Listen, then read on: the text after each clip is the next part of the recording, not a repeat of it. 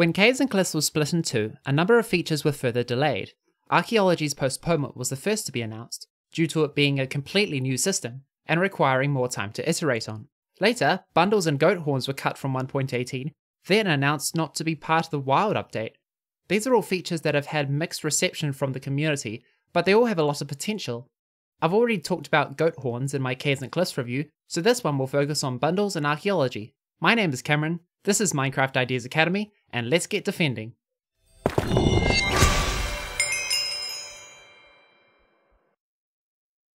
Before we talk about the bundle, it's important to understand Minecraft's inventory problem. At first, it might seem that the problem is that we don't have enough space, and that the solution is to add more. But there isn't just one inventory problem. At Minecraft Live, game developer Ulraf mentioned several sub-problems, such as switching items between storage in a hotbar, transporting lots of blocks, and carrying many different kinds of items. Shulker boxes help with the second problem. They are essentially a backpack turned into a block. Bundles help with the third problem, one that most players don't consider: how much space is wasted by a non-full stack of items. And they have a simple premise, being able to compress different items into a single inventory slot. They're such an elegant solution. My previous solutions to the inventory problem were not. Before Caves and Cliffs was announced, I brainstormed an item called the Copper Crate. It was originally going to stack similar items together, like stone variants. However, this wasn't very intuitive because it required a lot of groups to be defined somewhat arbitrarily, like a list of wood types or tool types. So I tried a different direction, and had it start off with 9 inventory spaces, with 1 being removed each time an item different from the first was added. And that way it was kind of like an anti-bundle, best for storing lots of the same item.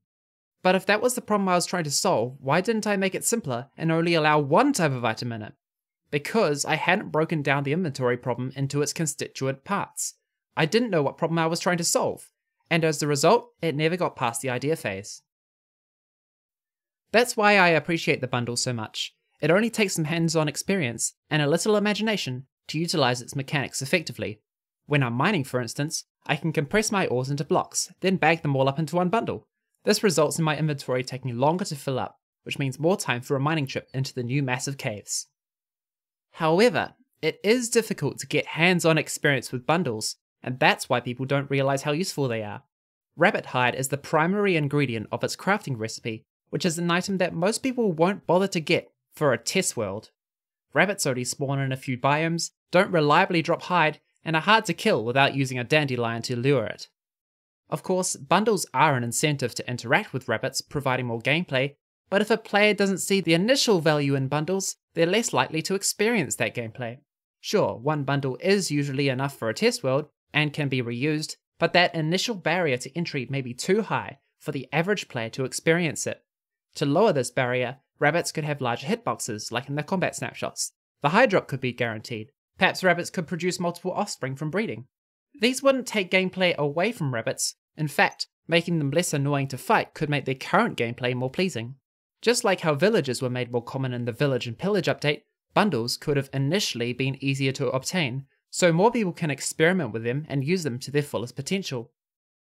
But this wasn't the case, so now we have people critiquing bundles without that experience. They claim that a backpack would do a better job at solving the inventory problem, that sometimes the easiest solution is the best. But this is not one of these times, because as explained before, there isn't just one inventory problem. There's at least 3, including hotbar management, maximum capacity, and share variety.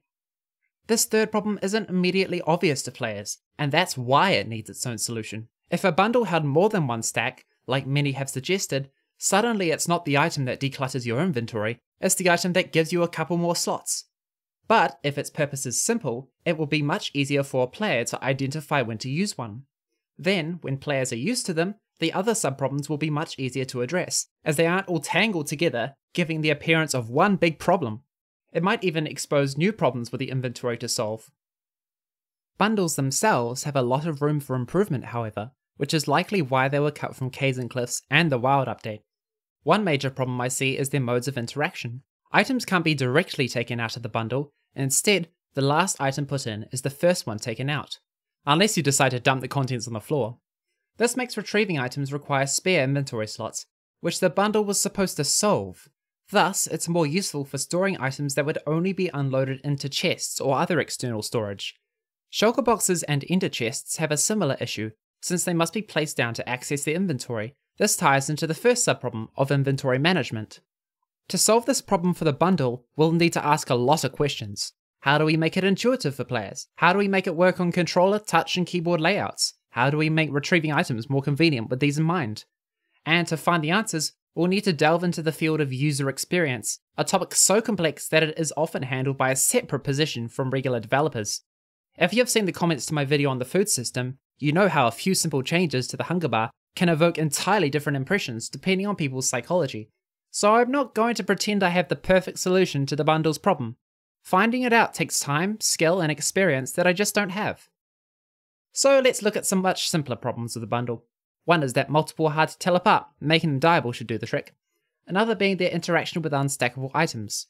Since they can only hold a full stack, storing unstackable items inside a bundle gives no advantage. This isn't necessarily a problem with the bundle though, but more a problem with stack sizes in general. So many items are unstackable for seemingly no reason. Music discs, horse armor, enchanted books. Imagine coming across a dungeon chest and just sticking them all in your bundle. That would be possible if they were stackable. And for the stuff that has a reason for not stacking to 64, surely it can be balanced in another way. Making them hard to store and transport is quite the inconvenient nerf. Of course, some things physically can't stack, like items with different durabilities or enchantments. Perhaps we can make an exception to the full stack rule, and allow bundles to carry at least 2 unstackables. Bundles could also have some extra features to flesh them out. Maybe there could be some way to hide its contents to serve as a surprise gift. Bundles being dispensed could spill the contents instead of themselves, allowing for automation. Droppers would still just drop the bundle though. Bundles could also serve as a building tool, where right-clicking it could place a random block from it, allowing for more natural pathways. On the whole, I find it sad that the bundle has been quite controversial. Thankfully, their code is still in 1.18, so I can enable their crafting recipe with a data pack and use them like before. I hope that if others do the same, they might discover how useful bundles can be. Because the inventory problem can't be solved by merely adding more inventory space. Sooner or later, the player has to take an active role in managing their own inventory. Bundles actively encourage players to do that, to quote YouTuber Pixel Riffs of Survival Guide fame. The design of bundles appears to have been spearheaded by Ulraf, so its postponement past 1.19 is a real shame, especially since other features he worked on, namely goat horns and archaeology, were also postponed. Archaeology was probably the most unexpected thing to be announced at Minecraft Live 2020, and it also appeared to have the most lukewarm response. Many thought it felt underdeveloped, out of place, and somewhat gimmicky.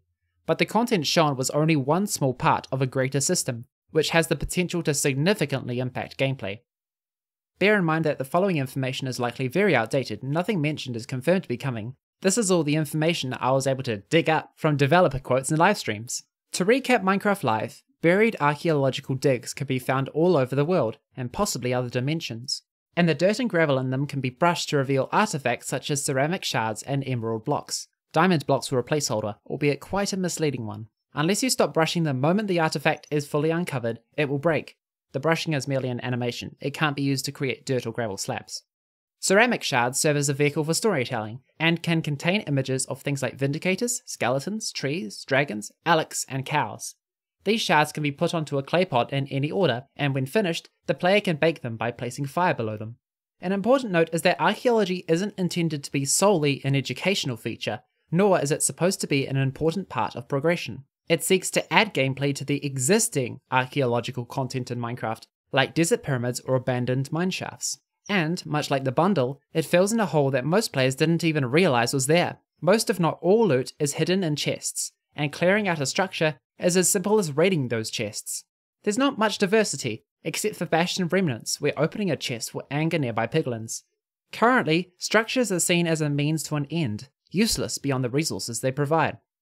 Archaeology could change that. While still simple, the act of brushing away rubble is a more immersive activity. There's also more potential for variation. Gameplay developer King B-Dogs mentioned brushes that work at different speeds. Imagine you're exploring the deep dark and you find some rubble. Do you use the fast brush and risk breaking the artifact? Or do you use the slow brush and risk the warden catching you? Or say you're in a dungeon with the zombie spawner buried under some gravel. Do you use a shovel to dig to and disable the spawner as quickly as possible? Or do you take the time to uncover the artifacts first? These decisions make your reward feel more earned than if you had simply taken it out of a chest. Loot in general is currently in an awkward position. Most items found are obtainable elsewhere, making them either obsolete or overpowered. King B-Dogs has said that the team is more interested in adding new items, or maybe even new mobs, to dig sites than existing ones, which already makes archaeology feel more appealing, but a revamp of existing loot is also warranted, as the balance of the game has changed through the ages without the loot being updated to reflect this change. For example, a player will likely come across crops in a village before finding seeds in a dungeon, which used to be the only place to find them. Not long after Minecraft Live 2020, Ulraf hosted a livestream with 4 other content creators, EthosLab, EcoSoldier, Cubfan, and AzumaVoid. Each guest was tasked with creating a pitch related to archaeology. EcoSoldier presented an enhancement to fossils, including them being partially exposed and containing notes written by previous archaeologists. Cubfan built some indigenous-inspired ruins, which could contain a Rosetta Stone-like translation key, allowing enchanting runes to be deciphered. Ulraf also mentioned he was interested in exploring this. AzumaVoid proposed a structure containing hints about redstone, such as an incomplete logic gate or locked repeater. EthosLab designed some catacombs with skeleton spawners and a lot of treasure. To be clear, none of these are confirmed to be coming to the game, but they show that archaeology as a concept can go in all manner of interesting directions. We also learnt a bit more from Ulraf's comments during the livestream. The brush is not supposed to be a niche tool, other uses are being considered. Additionally, the blocks containing artifacts are not special, so any dirt or gravel can be brushed without needing to contain an artifact. The blocks can also have their own loot tables, meaning that each structure can have different artifacts. Automation will also be possible in some form, so technical players can get some value out of the feature. Regarding pots, Ulraf hinted at special arrangements of shards behaving differently, and you can get the individual shards back by smashing a pot, allowing for reuse. Dig sites may also contain items not normally obtainable in peaceful mode, such as wither roses or blaze powder. Since archaeology is not part of progression, some of the loot could be novelty items. My friend Big Nuance MC had some ideas for mini totems with effects like removing or adding potion particles, showing the enchantment glint on a player, obfuscating a name, exaggerating player animations, or attracting weather. One of archaeology's biggest appeals is the opportunity for quasi-lore, hints that inspire the player to tell their own story. We have these already, but they're not often specific to individual worlds. This is a big deal because it helps create a personal connection between a player and their world, and also encourages the continuation of these stories via building. It's also nice to have a feature that prompts the player to slow down. That's a recurring theme in the new content. Copper tarnishing takes hours, deep slate can't be insta-mined, and the warden won't hear sneaking players. This all reminds the player that they are just one small part of the world, not everything is useful or optimized, because the player does not exist to be served, but to be entertained. I hope we get some more information about archaeology soon. There's been so little that piecing this video together felt like archaeology in of itself. If people are more informed about it, then more people will see the possibilities and be more excited for the feature. Whenever Ulraf talks about archaeology, his passion for the subject shines through. It makes me all the more hyped for it. Both bundles and archaeology have more than meets the eye. Bundles are a great idea, but their inaccessibility results in players not acknowledging that. They also need to be easier to use and work with more items in order to reach their full potential. Archaeology could revolutionize gameplay and structures, and Minecraft quasi-lore, but we simply don't know enough about its mechanics to understand exactly how. These features don't deserve to gather dust, they need more iteration and presentation, so they can be appreciated for the gems they are. So, what do you think of these features given this information? Feel free to comment below. If you enjoyed the video, make sure to give it a like, or become a YouTube member like Jarl, Elithris, and Levantino have. I have a podcast with Mojang developer Mosh coming up, and we're going to talk about Minecraft structures and level design, so subscribe and hit the bell if you want to catch that. If you want to look more into this video subject, I recommend BlockXL Artistry's idea video about archaeology and Pixel Riff's video about bundles. Thanks for watching, and see you then!